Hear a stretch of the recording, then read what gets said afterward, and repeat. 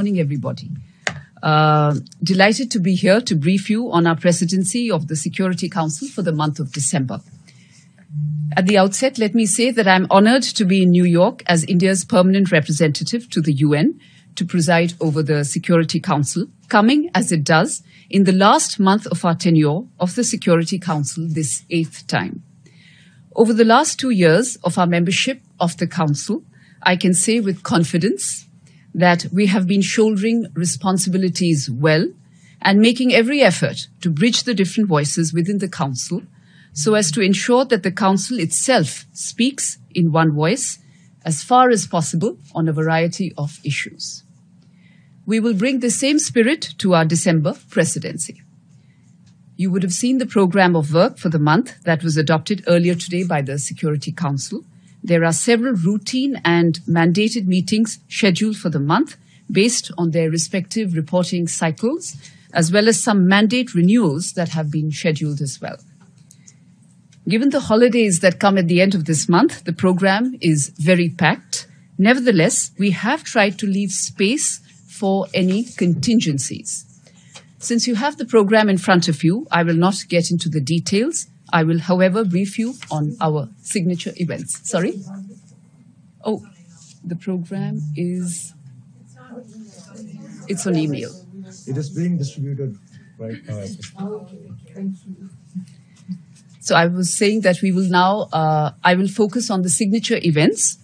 The focus is on two major themes. One, an all-encompassing theme focused on building a new orientation towards reformed multilateralism. And a second theme will be a focus on the global counter-terrorism approach and the way forward. So let's first turn to reformed multilateralism.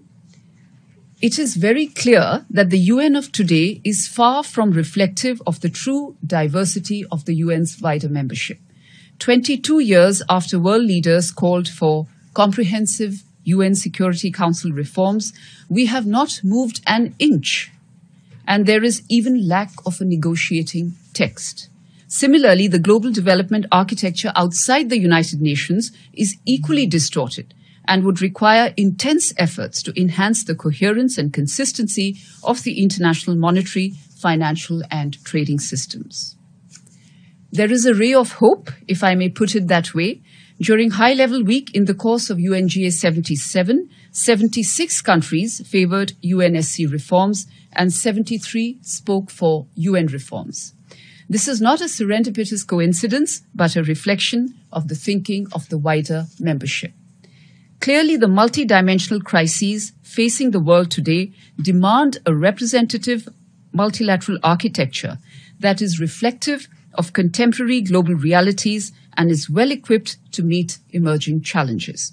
The UN must be fit for purpose.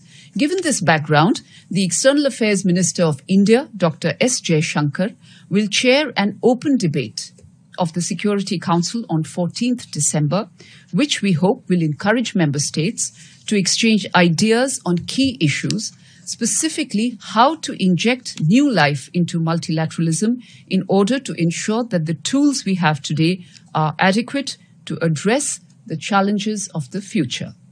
As well, what should be the key elements of this new orientation for a reformed multilateral system? No doubt, food for thought for all UN watchers. Then on 15th December, the External Affairs Minister will chair a briefing of the Security Council on a global counter-terrorism approach, specifically an exchange of views on the principles and the way forward. The threat of terrorism is grave and universal, and it is also transnational in nature. You will also agree with me that there has been a resurgence of terrorism in recent times. There is also an increased risk of terrorists exploiting the proliferation of digitalization, new and emerging modes of communication, and financing technologies. The existing and emerging threats call for a renewed collective approach to terrorism. This high-level briefing of the Security Council will provide an opportunity for the Council to take stock and build on the recent deliberations of the special meeting of the UN Counter-Terrorism Committee held in India in October. As you know, India holds the chairship of this committee. It would also aim to arrive at a way forward for the global community's collective fight against terrorism. Now, let me take this opportunity to also brief you very, very quickly on the special meeting of the CTC held recently in Mumbai and Delhi. This was the first time that the CTC met outside New York in 7 years, and also the very first time that the Security Council Counter-Terrorism Committee met in India. Adoption of the Pioneer Delhi Declaration manifested the resolve of the Council to deal with the new and emerging threats in a comprehensive manner through a set of recommendations for member states in the short term and the development of a normative framework in the form of guiding principles in a longer term. And this will guide member states in addressing the threat going forward. The presence of the victims from the Mumbai terror attacks of 26 November 2008 brought a poignant touch to the events, symbolizing the reposing of faith by the victims in the international community and a reflection that the Council, as a custodian of world peace and security, does pay attention to the pain of victims and would work collectively to ensure that not only would the victims get justice, but also that the world becomes a better place to exist by getting rid of the scourge of terrorism. Now, there will also be two side events coinciding with India's presidency. The first would mark the arrival of Mahatma Gandhi at the United Nations on 14 December at a simple ceremony. The Secretary General and the External Affairs Minister of India will inaugurate a bust of Gandhiji, which is to be placed in the prestigious North Lawns of the UN building. Needless to add, the event will take place in the presence of Council members, including the 5 incoming members of the Security Council, or the I-5. The second side event will see the launch of a group of Friends for Accountability of Crimes Against UN Peacekeepers. As many of you would know, a more robust peacekeeping has been one of our priorities in the Security Council, and in following up to Resolution 2589, which had focused on the safety and security of peacekeepers, the group of friends will keep the spotlight on an issue that is fundamental and, if I may say, existential to the task of peacekeepers. I would also like to mention that starting today, India has taken over another presidency, that of the G20. It is indeed an honor for us to lead a group that represents 85% of the world's GDP and 75% of global trade. As noted by our Prime Minister, our presidency of the G20 comes at a time of crisis and chaos in the world. The world is going through the after effects of a disruptive, once-in-a-century pandemic, conflicts, and much economic uncertainty. At such a time, the world looks to G20 with much hope.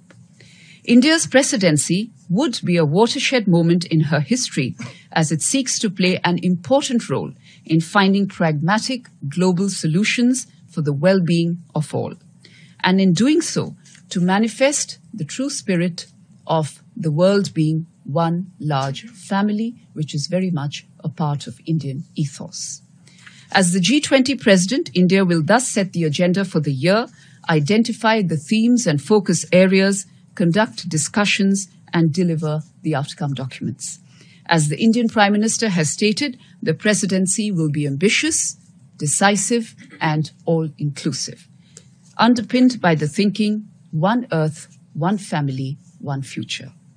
We see both these presidencies, that of the Security Council for this month and the G20 for the next 1 year, as a new responsibility for ourselves. We will try our utmost to ensure that the hopes and expectations of the global community are met. One final word, we will also be promoting millets. 2023, as you know, is the International Year of Millets, and this was a resolution that was adopted unanimously by the General Assembly. Millets are very healthy, environment-friendly, and in the course of the next few weeks and months, I would urge you, and we would certainly welcome you to some of our events where we will be promoting millets. Thank you very much. Now be the first to know about the latest updates on our new news app. Go on your Android or iOS, search for HW News Network. Download our app, Choose the language you prefer to get updates in and be up to date with the latest news.